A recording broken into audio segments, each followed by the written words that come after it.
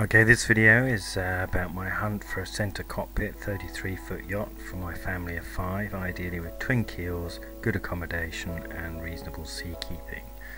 Don't want anything too light and sporty. I prefer this Discus, which is quite heavy by modern standards. It's got 6,854 kilograms displacement and 2,700 kilograms ballast.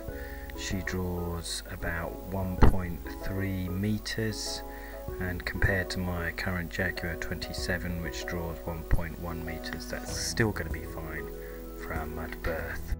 So these images are a combination of a boat that I've looked at myself and stuff I've found on the internet. I like the Discus because it's got the aft cabin and it's got the nice spacious side decks, nice reasonable heavy boat, good accommodation, but perhaps a little dated in design, which we'll come to later. Some people don't like twin keelers.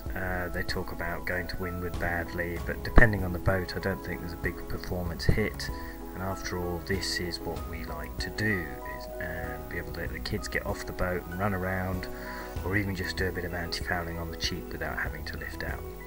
So that's the dream. Is this the boat for us? So this video is a discussion point, so my co-owners and I can have a little chat about what the strengths and weak points of this boat design are. You've got the reasonable forecabin, standard layout in the main cabin. I think the galley is quite nice to have it near the hatch. This is a picture showing looking aft, and you can see the galley on the left and the walk through to the aft cabin on the right. Nice to not have to go on deck to get to the aft cabin. So walking into that aft cabin, you can see here there's a little seat, helpful if you're trying to get changed or put your boots on or something. And then looking at the actual berth, it's okay, certainly good enough as a generous 1 and a cosy 2 berth. It's not quite as big as I'd hoped.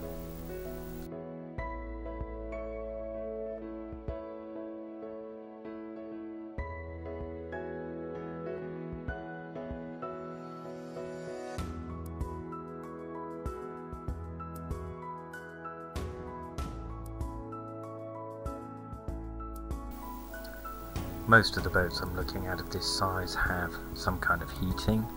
Whether it works or not is another question. The storage on the Discus seems pretty good, plenty of room for your bits and bobs and clothing and things. I'm trying to show the actual headroom here and the actual space. It's not great, is it? It's okay. You know, it's certainly better than something like a Hunter, where you've basically got a shelf that goes underneath the cockpit, so that it's nice that you can sit down to get changed and things, but it's not palatial.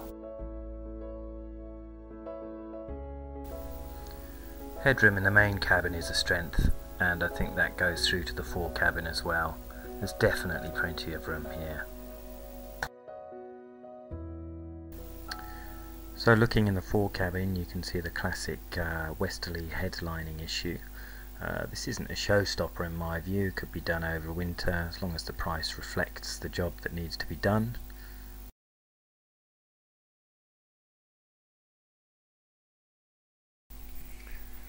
The main cabin has a double berth on one side and a single berth on the other side. Layout is pretty standard, nothing surprising, but plenty of room.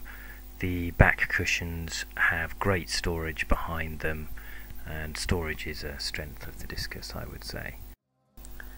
The galley isn't huge, but do you want it to be? I think it's pretty functional and nice that it's by the hatch.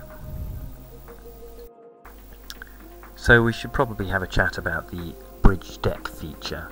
Most Discuses had this. There were a few with the aft cabin configuration, but they are rare. So the bridge deck is this sort of raised platform just before you go down into the cabin. It allows for the walk through to the aft cabin. It's pretty seaworthy, I think. Stops water if a wave coming in onto the boat going into the cabin. and I think it's quite a nice feature that lets sort of the kids certainly lounge around in the relative comfort out of the wind and away from the spray. Some might argue that it makes it more difficult to get into the cabin, but I certainly didn't find this to be the case. So one nice would-like feature would be to be able to have both the co-owners and my family on board, which is a big ask, and you'd only do it for a weekend, and the dads would probably end up sleeping on deck. With this cockpit configuration, you can just about lie out on deck without being too uncomfortable, but I certainly wouldn't want to do it for more than a night. Otherwise, I think this cockpit's a really comfortable cockpit, and it feels pretty safe. So the price in May 2018, as you can see here, is sort of hovering around the 20 to 25k mark. This is just a quick search on Apollo Duck. So the Discus is a big, heavy, safe boat that will take the ground. It's a good family boat. The kids aren't going to get nervous in a sea, it's not going to bob around too much.